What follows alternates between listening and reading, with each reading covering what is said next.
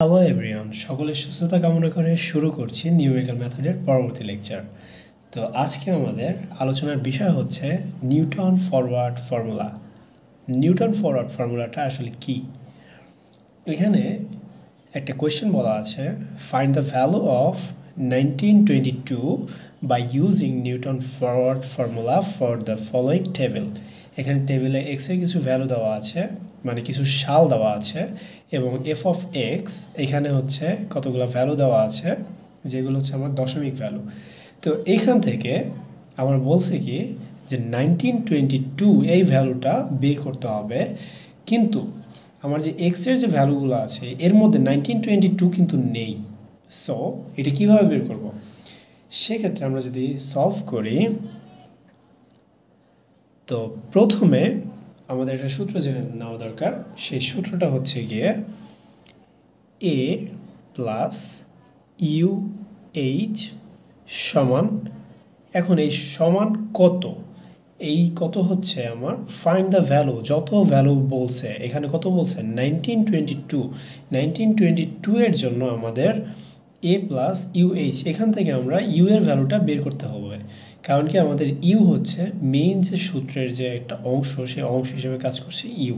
তো এখান থেকে আমরা মূলত ইউ এর ভ্যালুটা বের করব। তো এ প্লাস ইউ এইচ সমান হচ্ছে 1922। তো এখান থেকে আমরা এ জানি কত, এ হচ্ছে আমাদের এই যে ভ্যালুটা 1920, তারপরে হচ্ছে এই ভ্যালুটা হচ্ছে আমাদের কি এ এর ভ্যালু।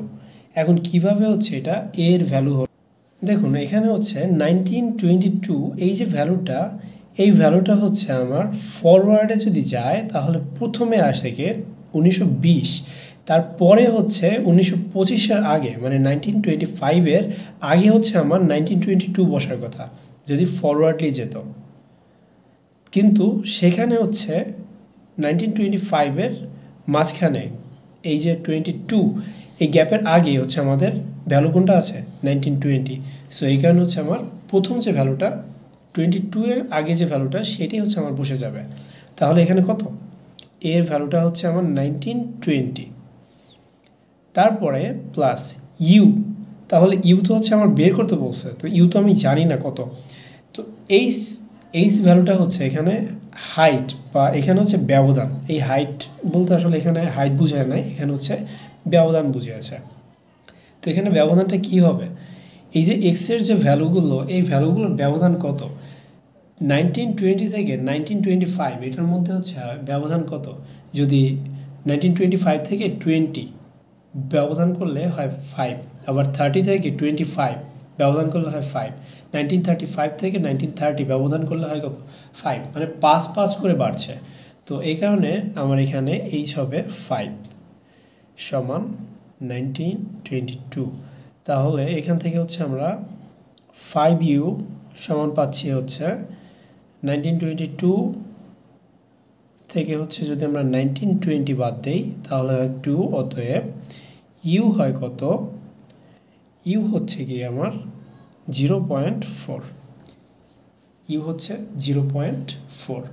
এই যে ভ্যালুটা বেরিয়েছে, এখন আমরা এটা সব করে বা টেবিল করে তারপর আগে আমাদের ভ্যালুগুলো নির্ণয় করতে হবে। তো চলুন টেবিলটা আঁকানো যাক। তো আমাদের টেবিল আঁকানো হয়ে গেছে। এখন দেখুন আমরা হচ্ছে এখানে ফার্স্টে কী করব, এখানে এক্সের ভ্যালুগুলো বসিয়ে দেব। এক্সের ভ্যালু ছিল কত 1920, তারপর 1925, তারপর হচ্ছে 1930 আর 1935। তো এখন আমরা কি করব, এফ অফ এক্সের যে ভ্যালুগুলো আছে সেই ভ্যালুগুলো বসিয়ে দেব। তো এফ অফ এক্সের ভ্যালুগুলো ছিল কত 20.5, তারপরে হচ্ছে 21.8, তারপর 25.4, আর হচ্ছে 28.3। এই যে ভ্যালুগুলো, এখন কি করব, এই ভ্যালুগুলোকে হচ্ছে আমরা ডেল এফ অফ এক্সে কনভার্ট করব। এখন ডেল এফ অফ এক্স কীভাবে হবে, তাহলে ডেল এফ অফ এক্স হবে আমার প্রথম ভ্যালু এবং দ্বিতীয় ভ্যালুর মধ্যে দ্বিতীয় ভ্যালু থেকে প্রথম ভ্যালুকে বিয়োগ দিলে যে ভ্যালুটা বের হবে সেটাই হচ্ছে আমার ডেল এফ অফ এক্স। তাহলে এখানে 21.8 থেকে যদি আমরা 20.5 বাদ দেই তাহলে হচ্ছে আমরা পাচ্ছি 1.3। সেম ভাবে দ্বিতীয় এবং তৃতীয় ভ্যালুর মধ্যে তৃতীয় ভ্যালু থেকে দ্বিতীয় ভ্যালুকে বাদ দিব। দেখুন আমরা যে হচ্ছে ডিভাইডেড ডিফারেন্স টেবিল যেটা করছিলাম সেখানে যে প্রসেসে এগিয়েছিলাম আমরা এখানেও সেম প্রসেসটাই হবে। তাহলে 25.4 থেকে যদি আমরা 21.8 বাদ দিই তাহলে হচ্ছে আমাদের হবে 3.6। আবার 28.3 থেকে যদি 25.4কে যদি বাদ দেই তাহলে হচ্ছে আমার হচ্ছে 2.3। এই যে ভ্যালুগুলো এগুলো হচ্ছে আমার ডেল এফ অফ এক্স। তো এখন কি করব, আমাদের পরের যে ঘরটা এই ঘরে যাবে del square F of x. তাহলে del square F of x কত হবে? এই ভ্যালু এবং এই ভ্যালু থেকে যে ভ্যালুটা বাদ যাবে, দেখেন এখানে হচ্ছে আমাদের ভ্যালু তাহলে কত 3.6 থেকে বাদ যাচ্ছে 1.3। যদি বাদ যায় তাহলে সেই ভ্যালুটা কত আসে? সেই ভ্যালুটা হবে 2.3। এই যে 2.3 এই ভ্যালুটা হচ্ছে আমার এই দুই ঘরের মাঝ বরাবর বসে যাবে। আবার 2.3 থেকে 3.6 বাদ যাবে, 2.3 থেকে বাদ যাবে 3.6, তাহলে হচ্ছে আমার অ্যান্সারটা আসবে -0.7।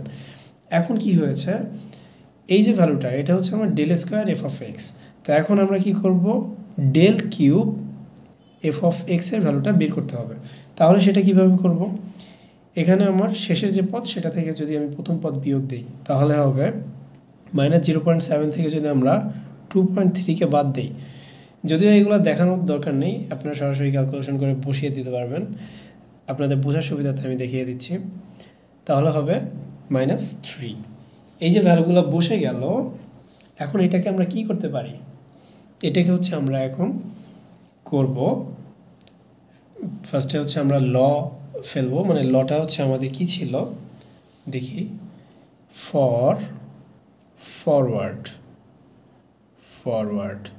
ফরওয়ার্ডের জন্য আমরা function of A plus U H, এইটাই তো হচ্ছে আমরা এই সূত্রটা ফার্স্টে হচ্ছে বের করে নিয়েছিলাম এখান থেকে ইউ এর ভ্যালুটা।